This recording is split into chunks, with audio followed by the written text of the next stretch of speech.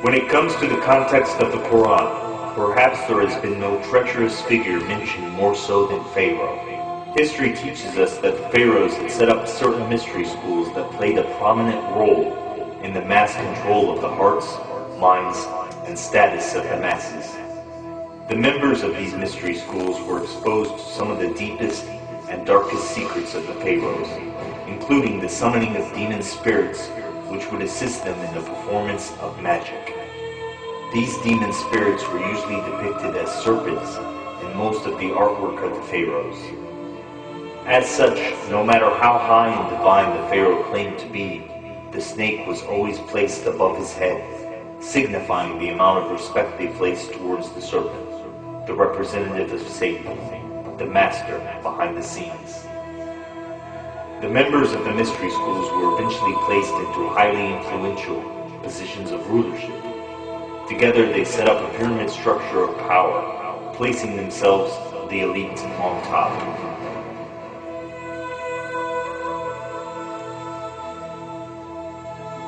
By setting up this system, they would thus become in complete control of the religious, monetary, judicial, agricultural, and medicinal aspects of the society.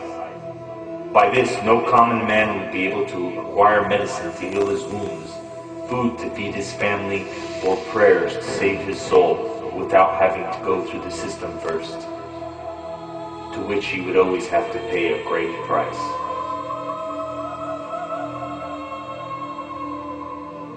As such, the masses become completely dependent on this pyramid. Knowing that this system would not last long before a mass revolt of the people, the elite put into play the use of magic through different forms in order to keep their people under mind control, thus allowing their system to continue to flourish. Through the summoning of demon spirits, they were able to perform visually entrancing magic to further support their claim of divinity. In addition to that, they have idolized themselves through towering statues placed in almost every corner of their cities, a repetitive image meant to establish in the subconscious of the people an idea of inferiority.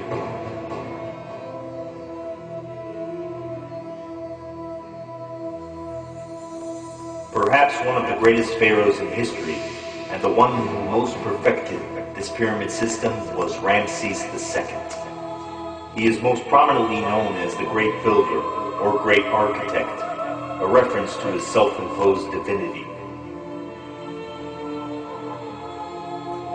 Many Islamic scholars tend to discern that it is this Ramses II that Allah was referring to in the Quran as the Pharaoh of Moses' time. He was later called by his successors the Great Ancestor, due to him carrying the prominent bloodline which, interestingly enough, ended up as one of the ruling bloodlines of our time.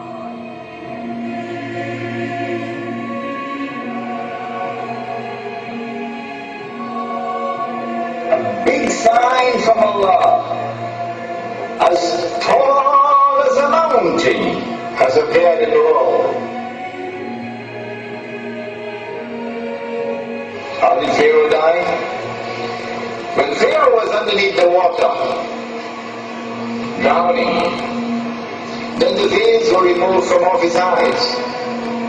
Prior to this, he was in adamant, obstinate rejection of the truth which had come from Moses, alayhi salam. I don't worship your God. Ana rabbukum al-a'la. I am the Lord Most High. But when the veils were removed from off the eyes while he was drowning, now he realized, Pharaoh, boy, you're not God anymore. That is the true God that they worship, Moses and the Israelites. And so he declared his faith in the God of Moses and the Israelites as he was drowning. And Allah then said to him, now Pharaoh, Allah, وَقَدْ عَصَيْتَ قَبْلَ, and before this you were in arrogant, obstinate rebellion and rejected. وَكُنْتَ مِنَ الْغَافِلِينَ, and you were in negligence of the truth. فَالْيَوْمَ نُنَجِّيكَ بِبَدَنِكَ, this day We have decided to preserve your physical body لتكون لمن خلفك آية so that your physical body, when it is rediscovered, when it resurfaces in history, your physical body would be a sign from the Lord.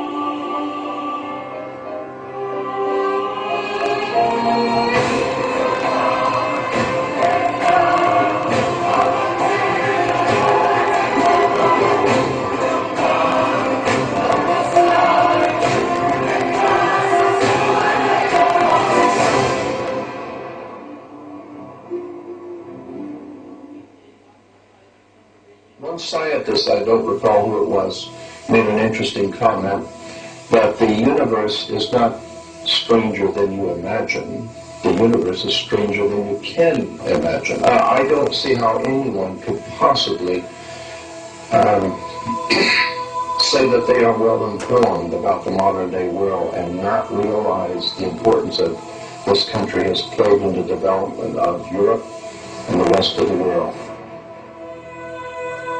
If the Quran is meant to be a book of all times, then viewing it as such would bring up the question, who are the people of the Pharaoh today?